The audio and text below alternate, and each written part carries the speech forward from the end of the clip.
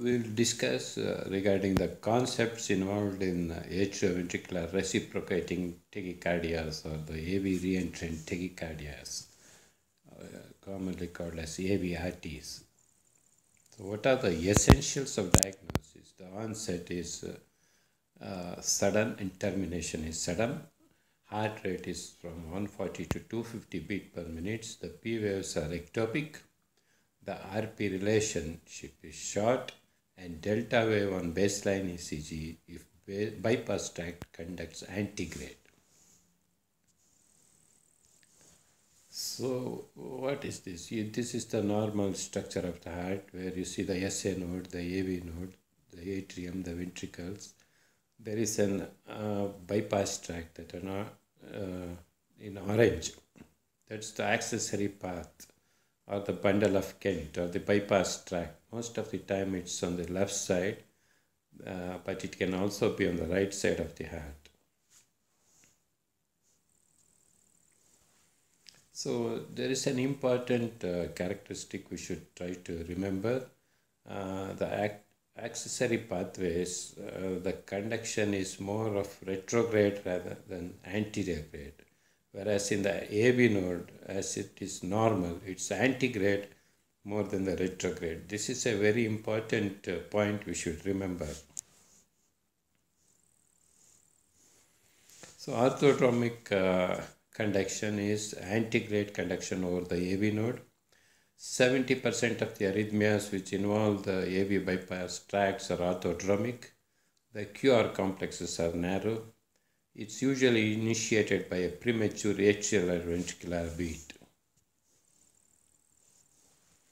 So this is the atrioventricular reentrant tachycardia with orthodromic conduction. You can see the impulse which is going through the AV node.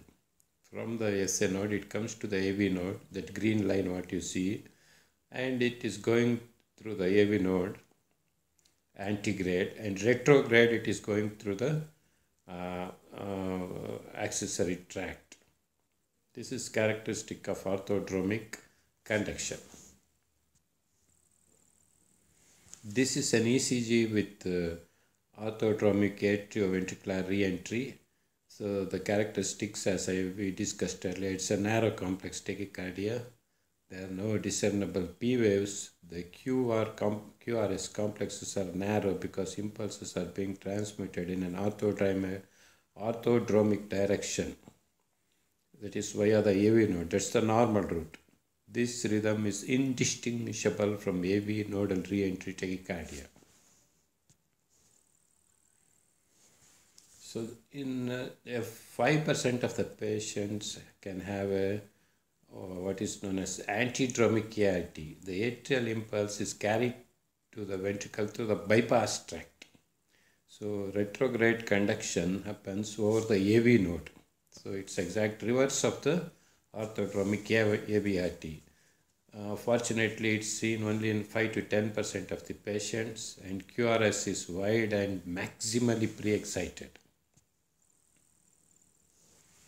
So this is the diagrammatic representation of atrioventricular re-entry tachycardia, which is antidromic. As you can see, compared to the previous diagram, the impulse originating from the atria is going through the accessory node antegrade. Then it is going back to the atrium retrograde through the AV node. So you see the ECG complex, it is wide with a delta wave with maximal pre-excitation. So this is a characteristic of antidromic atrioventricular reentrant tachycardia. So this is an ECG reflecting the same. You have a broad complex tachycardia. You don't see any P waves. It's not monophasic. There's no Josephson sign. And it's typical SVT with aberrant conduction. One more atrioventricular re-entry tachycardia which can be quite lethal is atrial fibrillation. It's more common with antegrade conducting accessory pathways ventricular rates of 250 to 350 beats per minute can be achieved. Then that is quite dangerous. So this is a rapid, irregular, broad complex tachycardia with a LBB morphology. This is typical of atrial fibrillation being conducted through the accessory pathways. This is quite a dangerous situation because the ventricular rate is very high. So it's very important to know about AV reentrant tachycardias or AV reciprocating tachycardias. It's very important in the sense making a proper diagnosis is very useful for the treatment because the accessory pathways can be dealt with surgically. That's the importance of knowing about AVRTs. Thank you.